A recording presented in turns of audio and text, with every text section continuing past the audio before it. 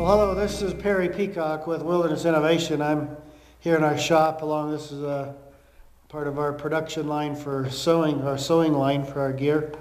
And the other day I was going through some old boxes out in the back in the warehouse, and I kind of came upon these old snowshoes that I patented and designed and patented back in the mid-1980s when I was an engineer with Easton Aluminum. And also it was through Easton's subsidiary Reflex Sports, primarily made ski poles. But anyway, I made these snowshoes, designed them while I was there, and 36 inches long, 8 inches wide. I never liked to use anything smaller than this in the day, and nowadays I know most snowshoes are never this big, but when you're around in the deep powder like around here and you're not on a groomed trail or that sort of thing, these work really nice to have enough flotation to keep you from sinking too far. So I'll give you a little rundown of a few of the features that kind of made these snowshoes unique. Back in the day there wasn't really any snowshoes that had any color on them. So these red frames, this is a red anodized frame. And we also used a red, cherry red powder coated frame. And so our snowshoes had color on them. So that was kind of unique back in the day. It's really common nowadays, but anyway.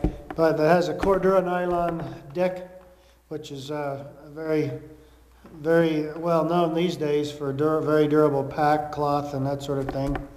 I tried this out after studying Will Steiger's expedition to the North Pole back in that time period, and how they had run through their moose hide mucklucks within days of getting out on the Arctic ice, and they wound up taking and cutting sections out of the covers for their sleds they were pulling with all their gear, and made soles for their mucklucks out of Cordura nylon, and they walked 1,000 miles on the Arctic ice in them and worked very well, so I thought, why not use them for a snowshoe deck?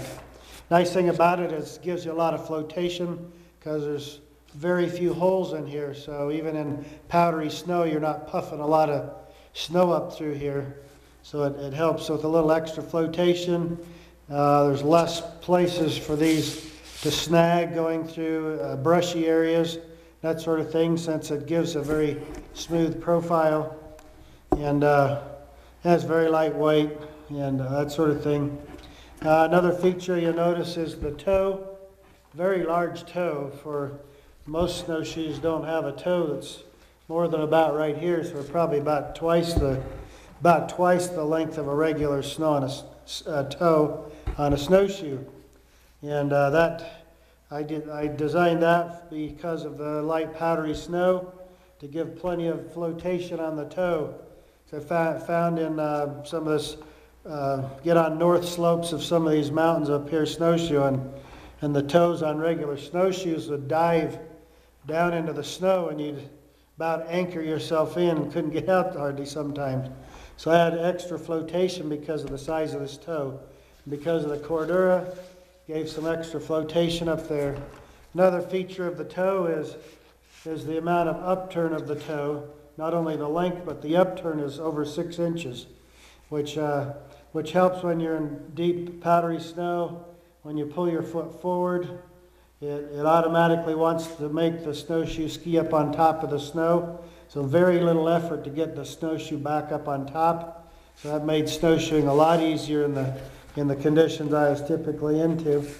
The cleat is another unique feature.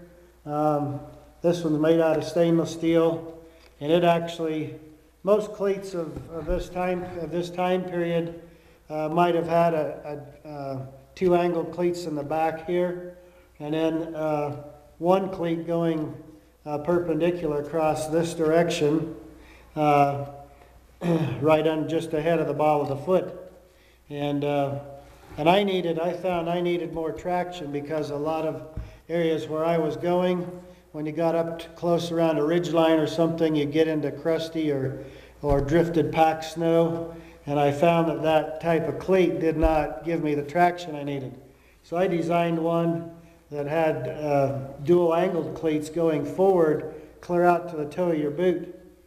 And so I had to have a little bit bigger binding on here. Most bindings only went to about right here, but I needed something bigger to get a little more leverage to operate this thing, because I could actually, going up very steep slopes, I could actually kick the cleat here into the hard packed snow, and I could kick in steps.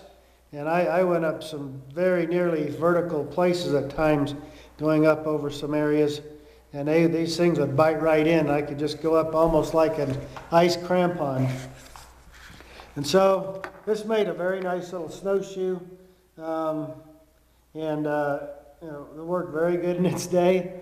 And I want to take it out here and run it through some paces, maybe 3 or 4 miles or something, just have a little fun with it. And I haven't worn these things in years, honestly.